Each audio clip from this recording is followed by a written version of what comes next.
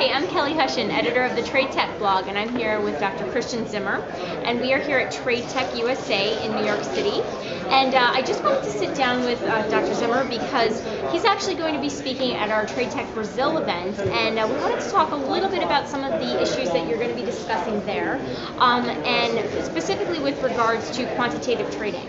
So if you could start just by talking a little bit about your background and the firm you're with and that sort of thing, that'd be great. Yeah, of course, no problem. Well, I arrived at the bank Itaú in 2002. Still then working in the quantitative group at the asset management firm. Started mainly with options trading, option strategies, then opened up a fund, quantitative-based fund, and then later on expanded a bit the product range. Right now we are mostly we are using a mix of strategies in our fund. One main focus is to have the fund being mostly 100% optimized.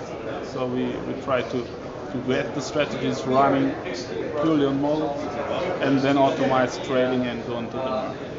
Okay, great. Now we talked a little bit about the quantitative sort of industry or the forecast at large, and I wanted to just get you to describe it a little bit because it sounds like it's a bit challenging to define quantitative funds in Brazil. So can you talk about that? Just maybe what the size of the market is as you can define it. I know it's tricky because of the way that you define quant funds. Yeah, quant funds in Brazil. It's not a really separate group where you can say that is a quant fund. There are funds that we assume they are quant funds because of our interaction with the other asset managers about what we know what they do and how they react. But mainly there's nothing, not a pure definition. So you can't say that you are quant fund when you're 100% optimized. That doesn't exist. Are you a quant fund when all your strategies are pure quant strategies? No one can really say that and can prove it that it's not it. So the funds that we consider that can come into this group might sum up perhaps $500 million of assets under management in reais in Brazil.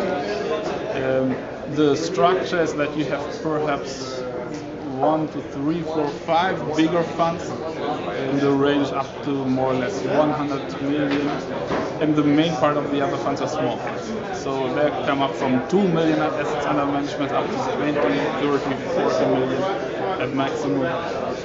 The main number of funds is a small fund.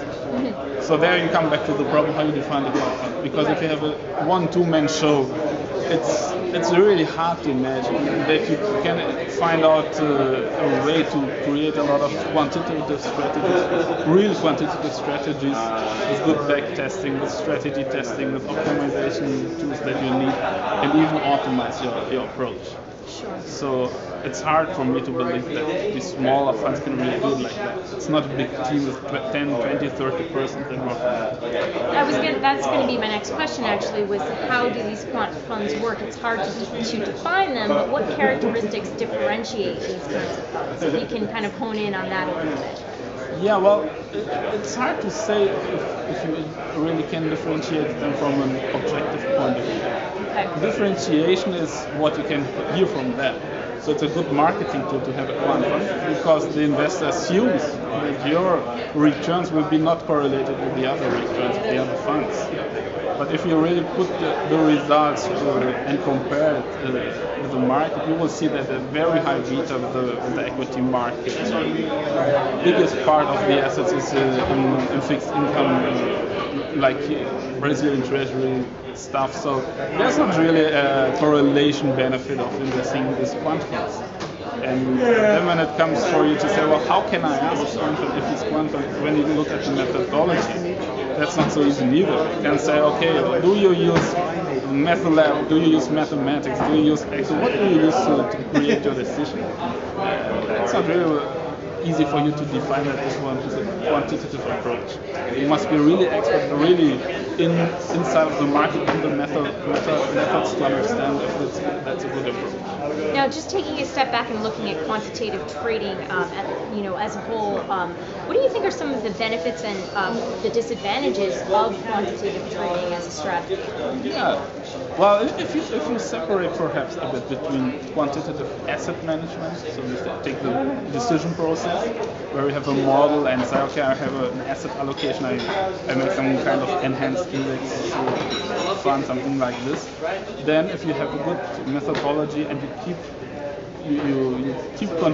continue to use it, you probably will make it to create some alpha. That is a good point for quantitative approaches, that you have a consistent alpha that you can get back to the investor. On the other hand, if you look on quantitative trading, really the trading part, then it is very common that you go into something like high frequency trading and really making money in trading the market and getting right in and out of the market and getting alpha from trading. But these are really two separated worlds. So one is more on the allocation side or on the selection side of what you really put in the portfolio, and then you have the execution. And it's really different teams that you need. You really have other needs for personal focus, quite simply doing this task. So we use mainly PhD people from physics, mathematics, statistics for creating models, how to invest in the market, and what kind of assets to buy and so on. And we use more computer science people for making the trading good and implement trading strategies that can give us arbitrage. So you could have quant fund that is purely PhD quant fund, making allocation, and a quant fund that is purely trading fund, high frequency fund, and only computer science people. Right. So what do you think is the future, or some of the kind of perspectives that you might have on the future for quantitative trading in Brazil? Yeah, I think that primarily we will have more firms going into the quantitative trading, automated trading, algorithmic trading part. And then we probably will have more alternatives for quant funds that work on the asset allocation part. I think you will find a certain separation on that, and they will focus more on what they are better in. So what we saw, there are a few funds really coming up from people from polytechnic schools, being very good in implementation and all that stuff, and they don't care so much about models, but they implement very fast. They have good trading ideas, and they implement and make money with that. And you have some skilled people coming out from university with financial background, with ideas of allocation and all that stuff. But for them, it's not so easy that you easily set up a new fund. So they normally enter into the bigger firms and start with the support group, and then start to get this quantitative fund within the bigger asset.